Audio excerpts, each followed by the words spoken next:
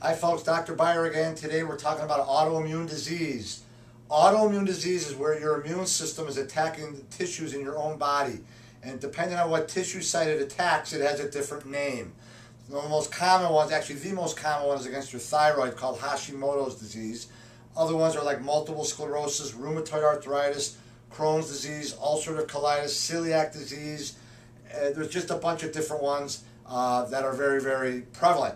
Now, our immune system's job is to protect us against things that don't belong in our body.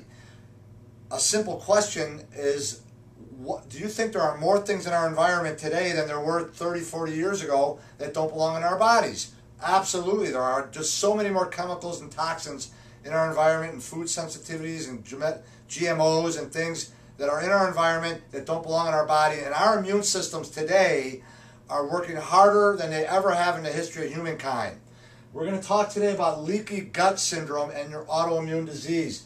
Most research says that you cannot have an autoimmune disease unless you have leaky gut first. And let's talk about this. So we know our immune systems are white blood cells, but before anything can even get into our immune system, it has to cross through a barrier system. Like our skin is a barrier system. If I cut my skin, that's a hole in my barrier system. That increases my chance for infection.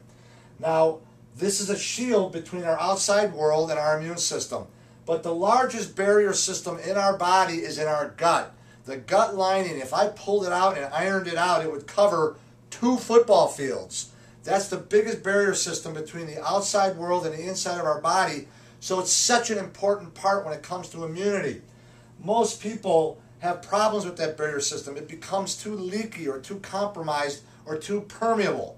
And now you got things making their way into your body that don't belong in your body, or your immune system is constantly working too much. And when your immune system works too much, it makes mistakes and it starts to attack your own tissue.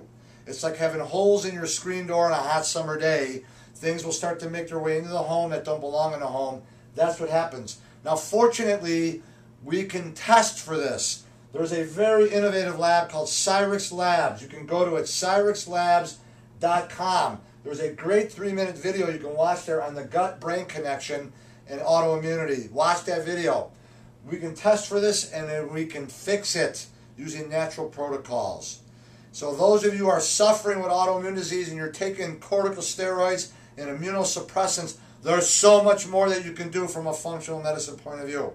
I'm Dr. Byer. I hope that helps. Have a great day.